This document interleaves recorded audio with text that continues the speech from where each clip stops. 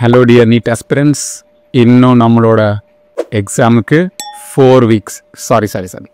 என்னோட இனிசெட் பிஜி எக்ஸாமுக்கு இன்னும் 4 weeks இருக்குது. அண்ட் உங்களோட NEET யூஜி எக்ஸாமுக்கு இன்னும் 2 weeks தான் இருக்குது. இந்த 2 weeksல நீங்கள் எப்படி படிக்கணும்?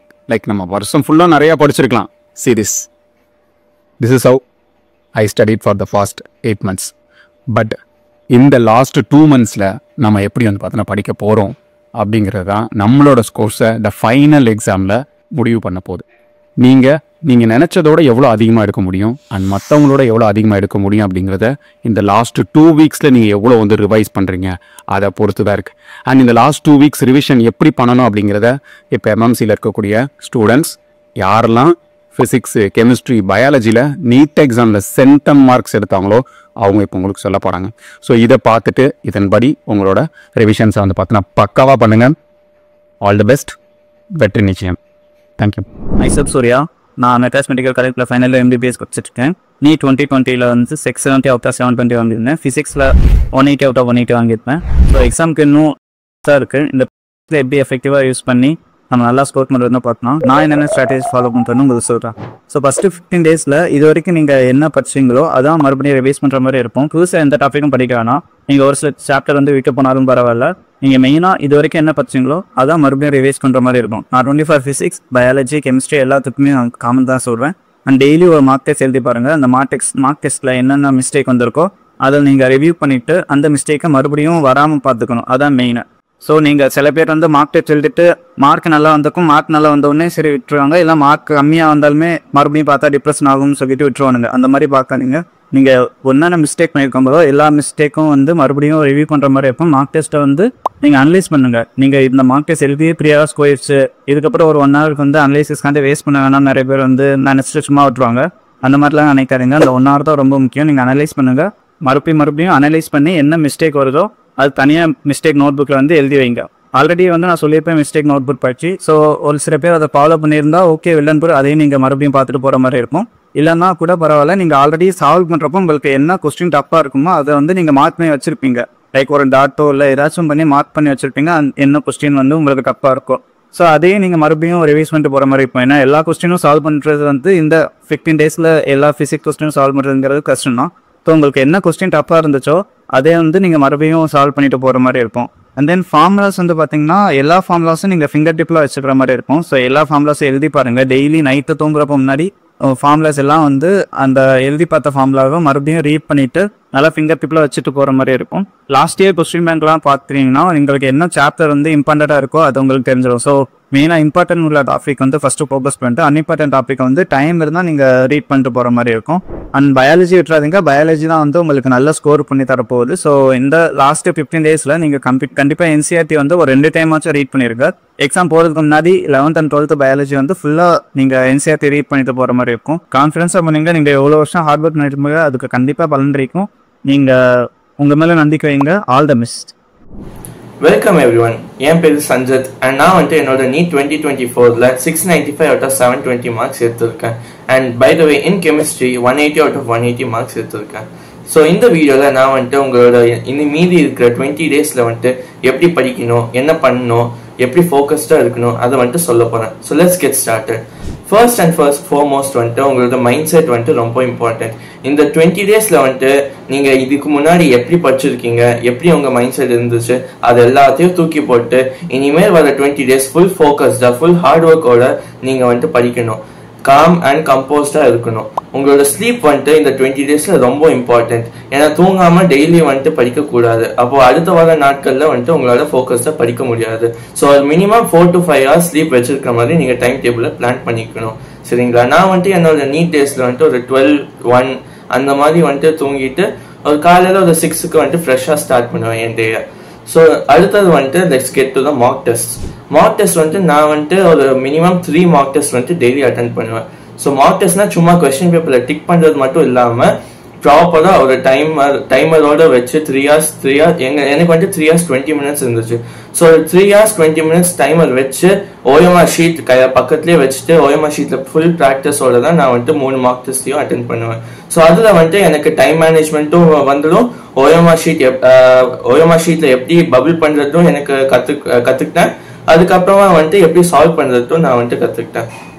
ஸோ இதுக்கப்புறம் வந்துட்டு நீங்கள் நான் கெமிஸ்ட்ரிக்கு வரேன். ஸோ ஆர்கானிக் கெமிஸ்ட்ரியில் வந்துட்டு நீங்கள் வந்துட்டு நிறைய ரியாக்ஷன்ஸ் இருக்கும். ஸோ நான் என்ன பண்ணேன்னா எல்லா ரியாக்ஷன்ஸையும் A4 ஷீட்டில் எழுதி வச்சுக்கிட்டேன். அந்த A4 ஷீட்ஸை வந்துட்டு நான் என் வாலில் ஒட்டிட்டு டெய்லி மார்னிங் வந்துட்டு ரிவைஸ் பண்ணிட்டே வருவேன். ஸோ இன்ஆர்கானிக் கெமிஸ்ட்ரியை பொறுத்த வரைக்கும் ஃபுல்லாக தியரியாக தான் இருக்கும். ஸோ நீங்கள் வந்துட்டு ஒரு 2 days 3 days ஒன்ஸ் வந்துட்டு ரிவைஸ் பண்ணுற மாதிரி தான் இருக்கும்.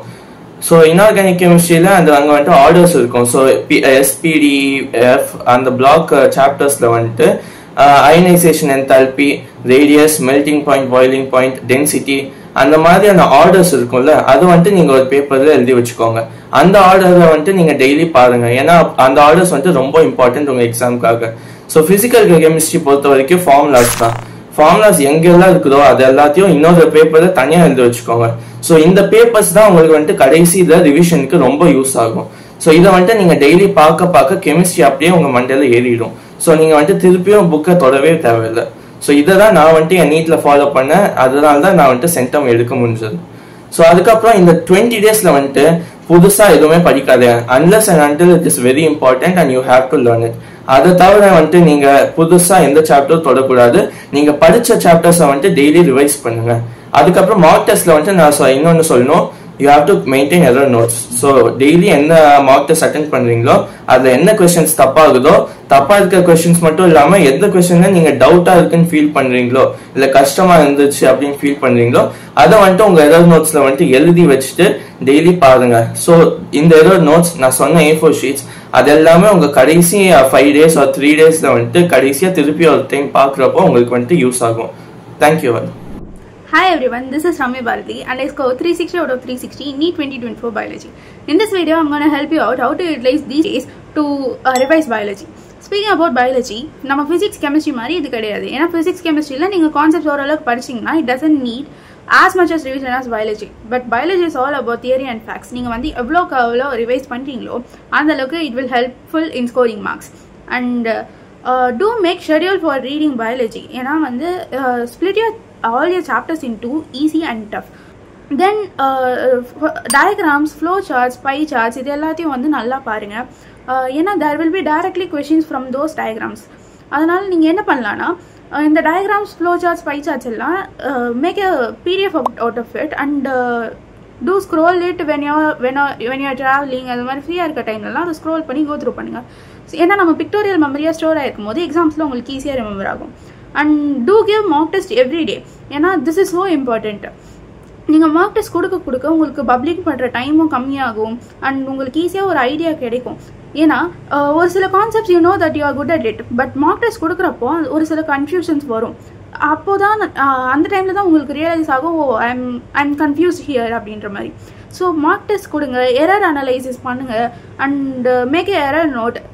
எந்தெந்த பாயிண்ட்ஸ் எல்லாம் நீங்கள் கன்ஃபியூஸ் ஆகி மிஸ்டேக்ஸ் பண்ணுறீங்க, இல்லை இந்த பாயிண்ட்ஸ் எல்லாம் நான் எக்ஸாம் முன்னாடி கண்டிப்பாக ரிமெம்பர் பண்ணணும் அப்படின்ற பாயிண்ட்ஸ் எல்லாத்தையும் அந்த நோட்டில் எழுதி வச்சு கடைசி எக்ஸாமுக்கு 2-3 டேஸ்க்கு முன்னாடி அந்த நோட்ஸ் எடுத்து ரிவைஸ் பண்ணுங்கள். And speaking about the order of attending questions, many of them will be telling that attend bio first, then go for chemistry, then physics. But it didn't suit for me last year. Last year I have experimented. அதில் எனக்கு எது set ஆச்சுன்னா first physics, then chemistry, then biology.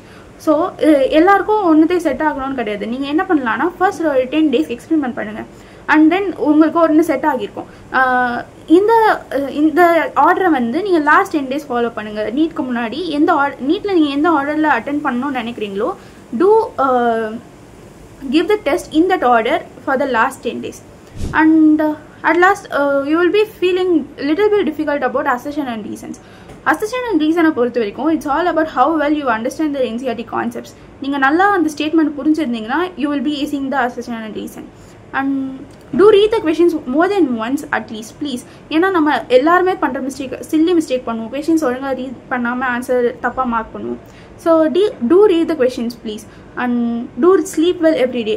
I'm an early riser, so I'll be sleeping at 9 to 10 and wake up at 3 to 4. உங்களுக்கு எது set ஆகுதோ அந்த டைமில் தூங்கி எழுந்திரிங்க.